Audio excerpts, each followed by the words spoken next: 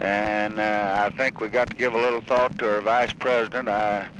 You know who's campaigning for it, and that's going to be a knockdown drag-out, probably with Ms. Kennedy nominating him and all the emotions and everything that worked up in it. You can't tell what'll come there. You've got to bear in mind, I don't know what the Republicans are going to do, but they'll probably name a Catholic's vice president. We'll have that problem. Have you read Newsweek this week? Well, read that very carefully. Just take it and read some more sentences after lunch. Take each sentence and analyze it.